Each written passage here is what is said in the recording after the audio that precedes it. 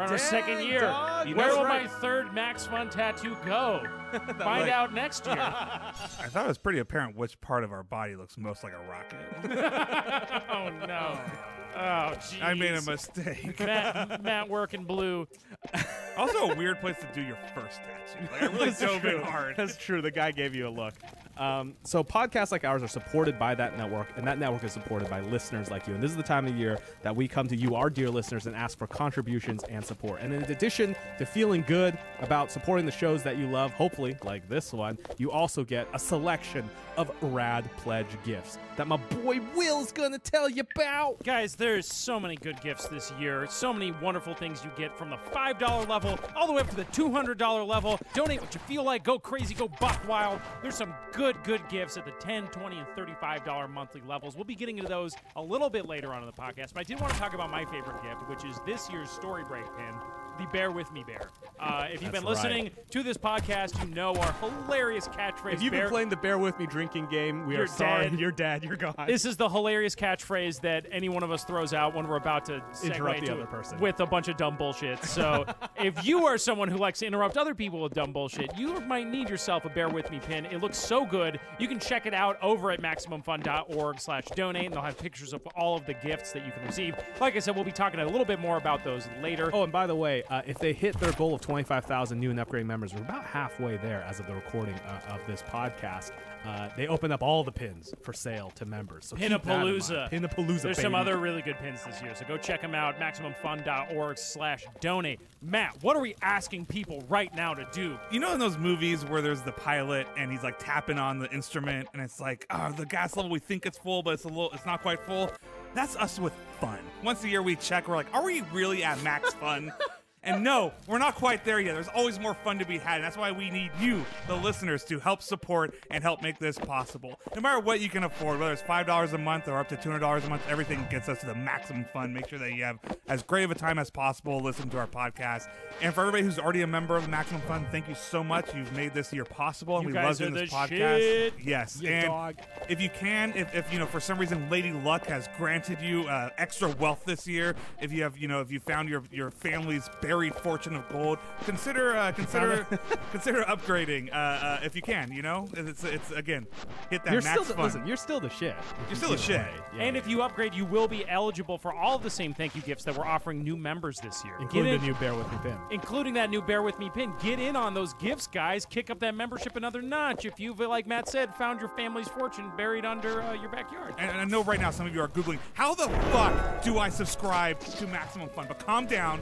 You don't need Google. Ocamp will tell you how you do it. Oh, we're going back to me. I thought we were going to Freddy, but that's fine. Go to MaximumFun.org/donate, and you're going to select the membership level that is right for you.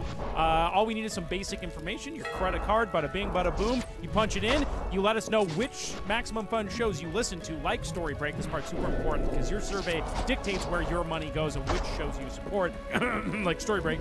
And that's all you need to do to become a member. Your membership is an ongoing monthly charge. It'll be processed automatically every month, and you don't need to do anything else unless your card expires in December. That's one of the reasons, by the way, I have a lot of respect and love for Maximum Fun. No joke here. Jesse put out a Twitter thread that talked about exactly how the money gets distributed, and it is very show-focused. It is very direct.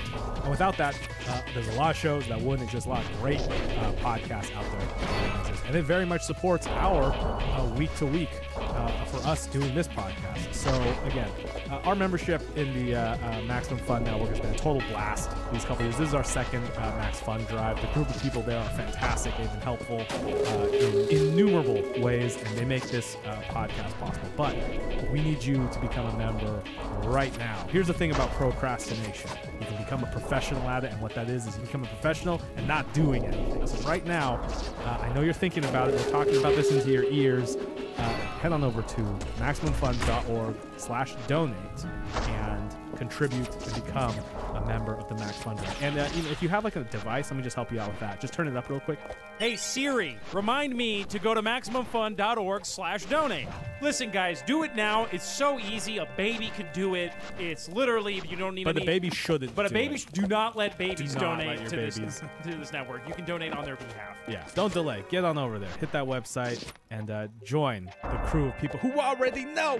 All right, what are we doing today? Well, we looked at the history of movies and we said, AFI, what you got for us? And we looked down that list of mediocre failures and we thought, you know what? We can do this one better. We're going to try and tackle the sequel to Casablanca, Casablanca 2, which has a little bit of history. Well, right? E.T. 2 went so well that we were like, we should tackle another sequel that never happened. So we're very excited because this is, now that we're 100 episodes in, it's time for a New Game Plus of Story Break. Yeah. So we're starting over, but with all of the experience points and the new skills and power-ups and gear we got from the first 100 episodes, which means we're finally ready to tackle the sequel to the greatest movie ever made, according to some people. I think it's pretty good. It's called Casablanca. You might have heard of it. What do you think is the greatest movie ever made? The greatest movie ever made.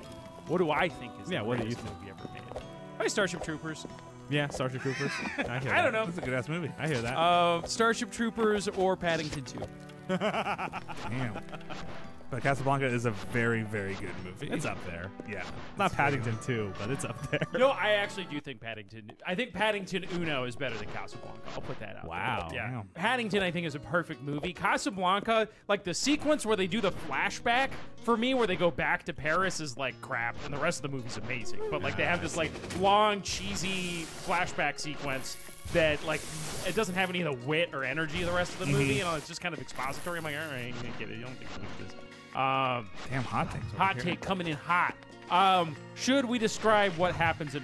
What do you give, guys like, the- remember happening in Give like the Casablanca? overall. I think the broad strokes are more or less known by most people. But so, yeah, I mean, Casablanca is, Rick is your kind of cynical outsider who's in Casablanca during the beginning of World War II. So he's kind of like outside the war. He kind of is taking care of himself. He's running a gambling running casino. He's running a it's the Rick's All-American Cabaret or Cafe. American Cafe, and it's he serves cheeseburgers, hot dogs, He's like a chili dogs. It's like he's like a much milder version of Clark Gable in Gone with the Wind. Instead of like being like literally exploiting the war for money, he's just outside of it. He doesn't care. He's just doing his own thing. Jaded, cynical profiteer who's running and Morocco is. I don't think it's Morocco's occupied by the Nazis. but it was right? kind of in the middle. or it's at that Vichy moment. France or Yeah. something like that. It was Yeah. more or less neutral ground, but yes, the Nazis are there as well. But as he's doing this, his lost love, Ingmar Bergman, who I forget her name in the movie. Forgot Not this Ingmar Bergman, Ingrid Bergman. Ingrid Bergman. Ingmar Bergman, the Ingmar- old Swedish man, comes and says, "Why did you Ilsa. leave?" Ilsa, that's right, Ilsa. Okay, So, Ilsa. anyways, his lost love, Ilsa, shows up, and he hasn't thought about. Well, he's been thinking about her, but she shows up with her husband, who is a famous writer who's fleeing Nazi Germany because he has Her husband, Stephen King, Stephen famous King writer. has dangerous ideas about Nazis, like they're bad or something. He has dangerous ideas about entities that eat your fear by scaring you. And essentially the question is whether or not he's going to succumb to his selfishness and try to win Ilsa back, or is he going to do the honorable thing and help this essentially hero during World War II escape the Nazis? It's Rick has these letters of transit, which can get two people out of Casablanca, right? Get out so of jail then free this cards. famous war hero, resistance leader Laszlo and Ilsa, Rick's ex-love and Laszlo's wife, are in town, and it's like the question is Rick going to give them these tickets to get out of Casablanca, or is he going to be an asshole and keep it for himself, despite them? And then at one point it seems like he and Ilsa are going to run away together, but then the classic scene at the end of the movie is on the airplane. He reveals he's giving the tickets to the two of them. Our selfish jerk has become a noble hero, but they do kind of do this thing where it's like Ilsa's kind of just treated like a prop and her feelings don't matter. It's literally like, you're part of Laszlo's work. You're the thing that keeps him going, is the line. And it's like, you're just this guy's girlfriend. Yeah, You you're need the to go be muse. fuck what you want, because she wants to stay with Rick, Yeah. and he's kind of... You know what? If she wanted to be more important, maybe she should write a manifesto about why the Nazis were bad, Will. At one point, she literally tells Rick, you have to do the thinking for both of us now, Yeah. which I'm always like, ooh. Anyway. Paddington doesn't do. Paddington never goes around and tells him that you gotta do the Paddington doesn't put baby in a corner. Dude, this was made during World War II. Yes. Every Yeah, once in a that's while, what's wild every about once in a while, I need to like rethink when I see like a movie that's come out. It's like when people are like, oh, is it too soon for United 93, or like, was it too soon to do an Iraq War movie? They did like a romance movie within the first year of World War II still happening. I'll tell you one thing. The scene, to me, the best moment of the movie that always gives me chills is they're in the bar. There's a bunch of rowdy asshole Nazis are in the bar singing Deutschland über alles. Yes. And then Laszlo leads the French people in the bar in the Marseillaise. And he gets and then the band looks to Rick, are we going to play? And Rick gives this little nod. And the band starts playing the Marseillaise. And then everyone starts crying. And I always start crying. And like, when you think about that moment and when that movie came out at that period of time, like, it's incredible. Anyway, so it's moments like that that really... Also, really quickly, isn't that the best? That's the best national anthem, right? The Marseillaise. Yeah. It's a out jam. of all the national anthems. List of banger national anthems from 1 to 5. Yeah, the Marseille. Honestly, the Russian national anthem is a fucking banger. I mean, I can say this because I am American. Ours kind of not so. What? Dude, the Star Spangled Banner, it works. It's serviceable. It's serviceable. Look, for how much trash that we talk on the rest of the world for like how big ups we are, our national anthem game is pretty weak. Have you heard the Russian national anthem? No, but it's the song of the people. It sounds like 1,000 peasants rising in force. I will say this. Ours is a dude complaining about a flag. Whoa, what? He's not complaining about a flag. It was still there, flapping in the like in the middle of everything. I would say this about the national anthem. It is like an okay rock song with a killer guitar solo in the middle. Because and the rockets' red glare, the bombs bursting in air is doing a lot of the heavy lifting. Yes, for a national yes, anthem. this I is would true. say that That's much. true. That is a monster hook. You know what it's like? It's like in A Whole Lot of Love where they have that middle noodly section that goes nowhere, but then it comes back in with the hardest Jimmy Page solo of all time. Yeah, it's kind of like Page that. knows. Page is sitting there. It's sitting there and be like, man, this is getting boring. I better tune up this guitar, make sure I'm coming in hard on this solo. He's listening to Robert Plant make sex noises, and he's like, I gotta... All right, shit, I gotta make It's sure also, it's really just about a flag in a harbor in Baltimore, and like the most boring and it's useless an observational poem. about it's the an War of observational poem from the War of 1812 where he's like, so basically, some The shit equivalent of it happened. now would be like if they found an airplane was still on a landing field during the Iraq War, and you wrote a whole song about it, being like, our airplane is still there in Iraq, which we started. Yeah, but what I like about our national anthem is it comes at you sideways. It's like so many national, like the Russian national anthem, like you could put that into like, that's like something a national anthem trained AI bot would come up with. Like, our country good. This is a good country. Our lands are nice. Like what I like about it, it's a poem. It's poetry. Oh, you could do a dumb poem about a butterfly. Fuck you, Emily Dickinson. Like, it's like, yeah, it's this detail that's observed that he evokes a lot of meaning out of. Like, what's wrong with that? Because we're not a country that sits by and like goes like, ooh, poetry, let's observe the world. We exert our will on others in an uncomfortable way. just saying- If we're gonna do that, we might as well have a banger fucking Skrillex dubstep drop national anthem and not this like noodly poem about how, oh my goodness, this piece of cloth didn't get burned up in the middle of the night during the fireworks. All right. It also This gets is the national it anthem also gets chat. a little racist and problematic as you get into the other verses. But The other verses are great. How do we get? This is my fault for bringing up the Marseillaise. It's it's the best scene. You in know the what? movie. You know what? All right, You know what? anyway. I think people like these little digressions. It shows a little bit of the character of who we are. All right, so especially when we get meta about them at the end. so the reason we also brought this up is like I guess they did, as you would expect with a movie that was successful, they did actually consider doing a sequel. And it seems like there was at least, we should bring up what appears to be the two versions that got the closest. Okay. And we can talk about our take and what we want to do. All right, let's hear it.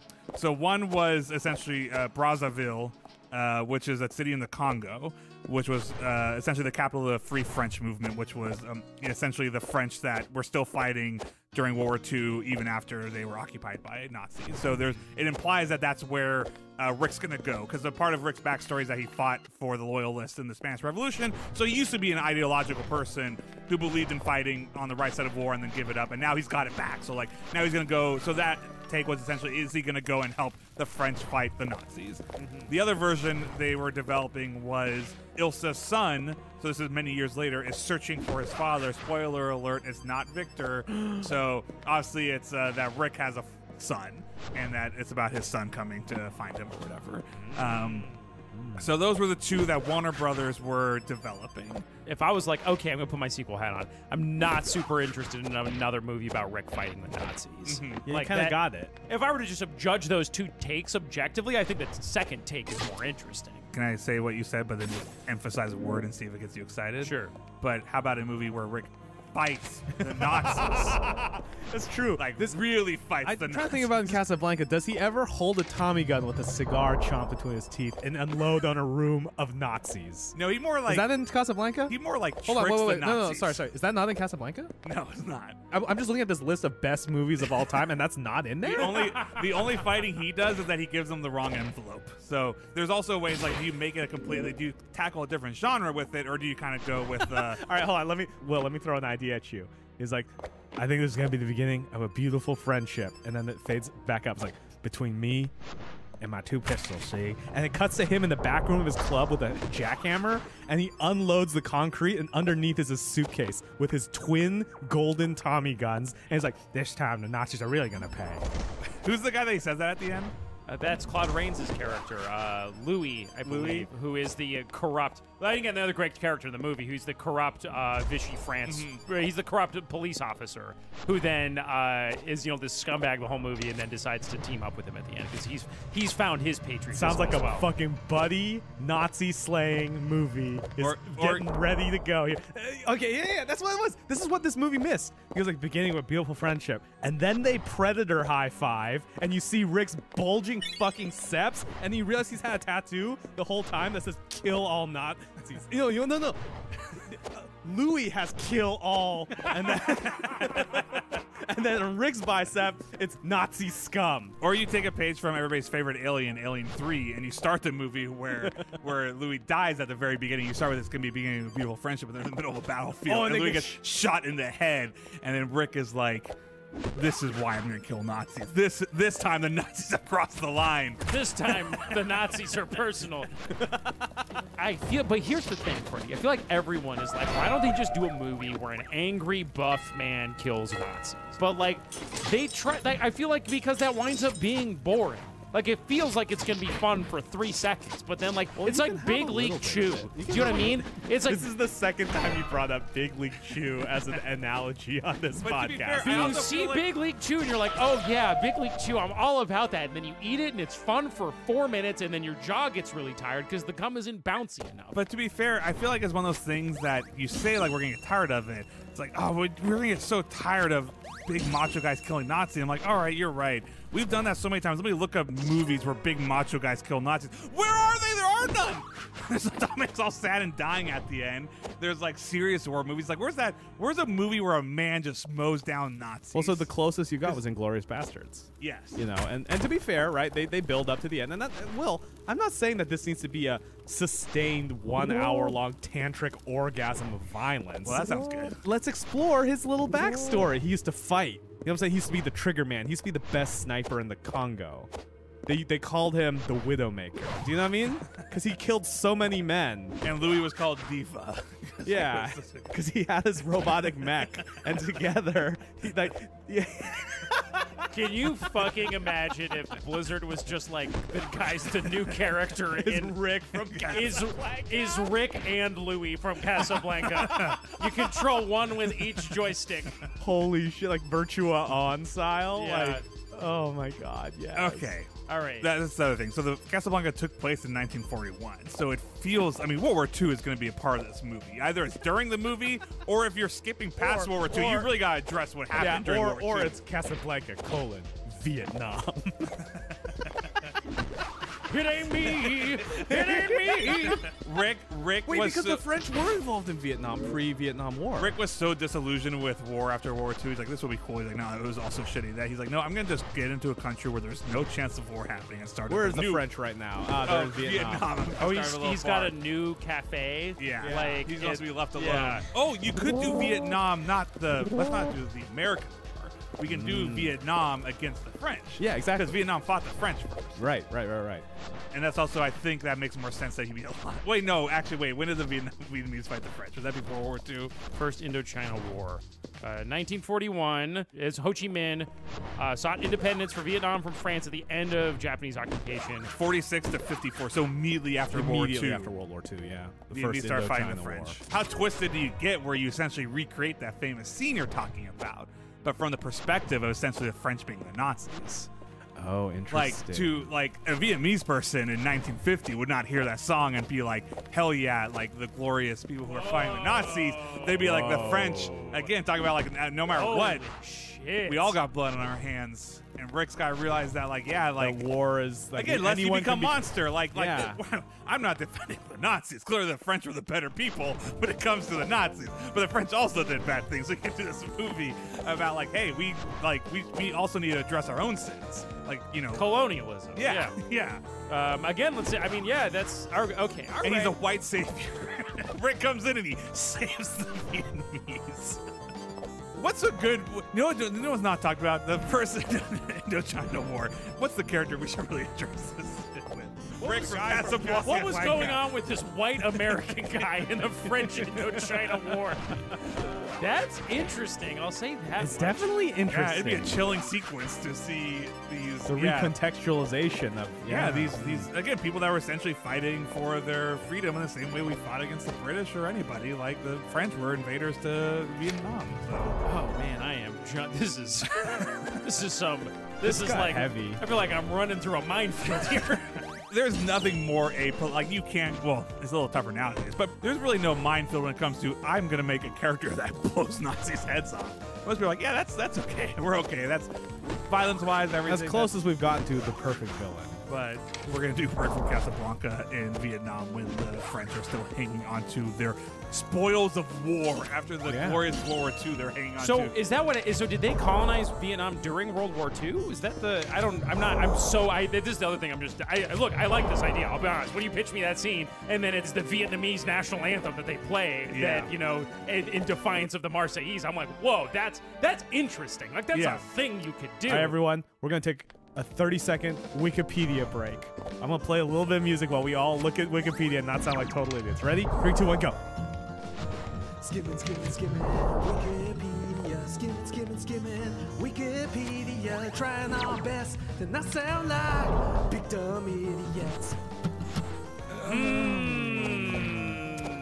You're okay. Can I go first? Sure. It's interesting. It feels like it would become the Green Book of Vietnam War movies. Because I feel like any version, like, yes, okay, yeah, you had this first Indochina War after World War II where Vietnam fought for independence.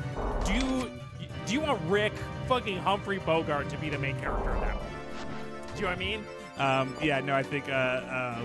I think there's a lot to deal with in terms of Vietnam and the Indochina War, and even like, Let's maybe step away from that. So we may for a have bitten second. off more than we can chew. Is that what you're saying? I think maybe let's look for another direction. Knowledge is power, and that's the power to look at yourself and be like, we're a bunch of idiots.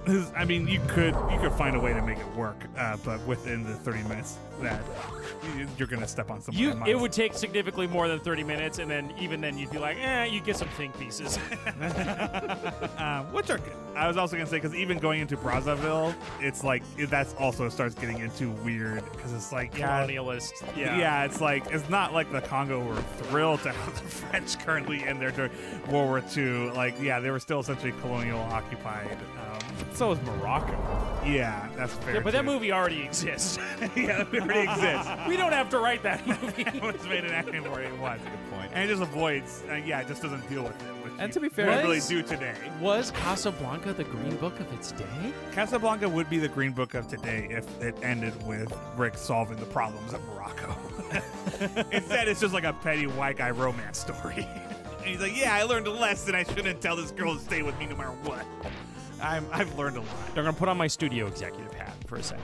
I'm gonna be like, boys, give me the same but different. I want a movie just like Casablanca, but Not just like Casablanca. Yes. But you know what I mean? Like if I'm an audience member and I'm going to Casablanca 2, I'm expecting a ride like Casablanca. Yeah, I mean, to me, that's why I would, ignoring the complicated, same but different would be Rick with his newfound, desire to help. Or at least, like, he's still got a chip on his shoulder, but he's going to go back to his days. He would go to Brazzaville to help things out, and he would find himself in woman form. Because you need a romance, because that's same but different. And it would be, he helps, like, this group or whoever is there to, like, step up and fight the Nazis, from the Congo. Yeah. Or whatever. Would be the same but different. I think you could maybe steer around the Brazzaville kind of conundrum, which would be a great name for a Robert Ludlum novel. If you were going to do, like, they're like, Rick, we're sending you into the heart of France. We're sending you into the beast, or to Berlin, right? Is we need you to reconnoiter with a Berlin spy. And it's a woman running a nightclub, right? Or something like that. And she's this jaded, like, I don't know. Again, I could see something like that. You could set it in France. You could make it about the French resistance. You could do. It begins with him. He's done whatever they did in Brazzaville, and they're like, yeah, we're sending you to France, like back to Europe finally. The war is winding down. We gotta make the final push. Or if you wanted it to be like gritty Rick again, he'd be like, he went to Brazzaville and he saw the horrors of French colonization, and like he feels gritty and conflicted about his time there. Like, he's like, I went to Brazzaville. I watched the Brazzaville version of Green Book, and I'm really questioning my own racism. Everybody in Brazzaville's like, it's woke Rick comes to France. Here would be my only thing. This is maybe a studio note. The first movie ends with Rick not being fun Rick anymore. Like, fun Rick is like, fuck you, I'm a cool guy, I don't give a shit about nobody, but secretly I'm an old son. It's like kind of like Return of the Jedi Han Solo. Yeah. Do you know what I mean? Like, they kind of really don't know what to do with Han Solo after Empire Strikes Back when he's at peak cool. Do you know what I mean? And it's like, the problem with peak cool is that it's like, the guy can't just be a complete aloof asshole. It's like that wounded jerk, right? Like I have this tough exterior, but it's X, Y, and Z. Like, I got something going on underneath. So like, my question, like, to me, almost the bigger question than like, what do you do with the plot is like, what do you do with Rick that doesn't just feel like you debooted him like Force Awakens, where it's like, hey, I'm a smuggler again. Like, how do you make him a fun character in a new context? He's trying to assassinate. That's all I got. That's the only sentence I got. Nobody specific. Like, I really just want to assassinate. I'm trying to break into assassinating. What if Rick kills Hitler? Rick, we need you to kill Adolf Hitler. Okay. What if he had a gun arm? You know what I'm saying? Like, he loses his arm, and then it's like, Rick, we're gonna give you this Tommy gun arm, and he's like, put her on, Shay. Okay, here's a question for you. Watch that Here's movie. Gonna blow your mind, my fellow woke boys. Please never call me that again. I'm begging you. Never, ever again. How come we haven't thought about what is Ilsa's sequel? What happened on that airplane on the way back? Shame on us. You are right. Did they make it? Maybe she's got something to say. Maybe there's something she could be doing. Maybe her husband, who has, this awesome book or whatever, gets shot down, and she needs to get that manuscript back to President Theodore Roosevelt. She has to get it to the fine folks at Penguin House Publishers. Ilsa, that's not the President of the United States of America. Well, what do I know? You got to think for the both of us. All right, I like Ilsa. Let's make Ilsa the main character. Ilsa. All right, sure. Yeah. We'll say we couldn't get Bogey for this one.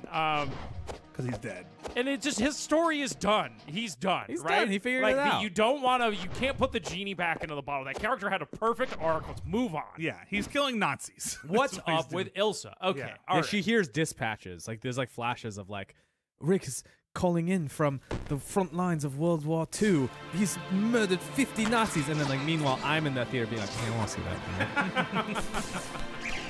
that. Maybe they go to America. And then she finds her husband's an asshole. It's really just, he didn't write this to stop Nazis. He wrote this to get a movie deal. So now she's stuck in Hollywood with this pretentious asshole trying to get a movie made. And little does he realize the Nazis are killing our troops in Los Angeles, getting ready to rise a Nazi plot. They rise the Nazis in Los Angeles, the bunker, which we try to deal with in our movies. Probably East Coast, honestly. You heard the story about the Nazi spies who landed on the U.S. You hear about this? No. You've never heard about this? No. Oh, man, this is a cool story. Operation Pastorius, as it was called, failed German intelligence plan for sabotage inside the United States. So the goal was to get people into the U.S. and sabotage places like the hydroelectric plants at Niagara Falls, aluminum plants in Illinois, locks during rivers, basically attack key infrastructure. A submarine landed at New York, and a bunch of guys came out. Okay. Here we are. It is cool, right? Here you go. Let me try this out. Okay. They make it to America, and then like they gotta, they're trying to get involved and get the Americans into the war, and then you do they're like someone like the OSS, someone is like, yo guys, there is a secret Nazi cell trying to, sabotage. They want to blow up the Hoover Dam or whatever. They're trying to sabotage the American infrastructure to keep us out, right? We need an undercover agent to go in and expose them, find out who's running the ring, right? And we need a high-profile person to infiltrate. So here's what you do. They're like, Ilsa, you're going to be our inside man. You're going to infiltrate this Nazi cult or whatever. And then to seal the deal, to freaking prove that she's got, because she's like, she's in the front like she was like a spy the whole time. She's going to have to shoot her husband to prove that she's like, in on it or whatever. They're going to fake his death. And then she's got to go in. I don't know. Does that make sense? A cool spy movie. It's like a cool spy movie. Yeah, I like that. I like her being like a spy. I was thinking you can either, as much as it is, like if you want to freaking fridge somebody, like you could also just get rid of Laszlo. Yeah, like have him die on the way or something. And she's like, now she's embittered. Like she's the one who sacrificed all this stuff. She sacrificed Brick and her husband and all these things for this war.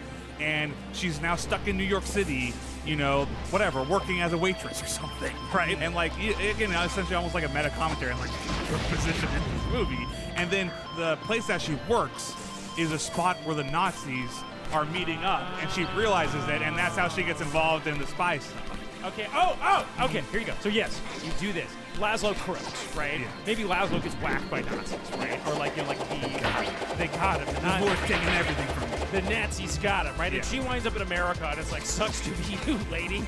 Be like, you're screwed now, right? Yeah. She gets a job at a bookstore, and this bookstore is, unbeknownst to her, a place where there's this dead drop for Nazis, right? And then you even made me do, there's like a cute kind of like building romance between her and like the guy who runs the bookstore. But then of course the guy turns out to be Nazi. You got to smoke him at the end of the movie. You got to take him out, blast him with that gas. And then you do like, she's trying to expose this Nazi thing. And then it's like, it's almost like a Rosemary's Baby, where like none of these fucking chauvinist assholes in the OSS want to take her seriously, right? They're like, look, honey, we don't need some European lady coming around here telling us, like, we know what we're doing, right? Yeah. And of course, it's like, the Nazis have infected the OSS. It's like this. So you do like New York or Washington or wherever she is, like, there's this powder keg about to blow, which is the Nazis are planning this coup. They're going to take over the capital or something like that. She's getting deeper into the conspiracy. She's trying to blow the whistle on it. The character you bring back from the original is everyone's favorite character, is Claude Rains' character. Louis. Yeah. Louis made it to America. Do you know what I mean? Like, for some reason, he's up to his old schemes again. Do you know what I mean? Like, he was like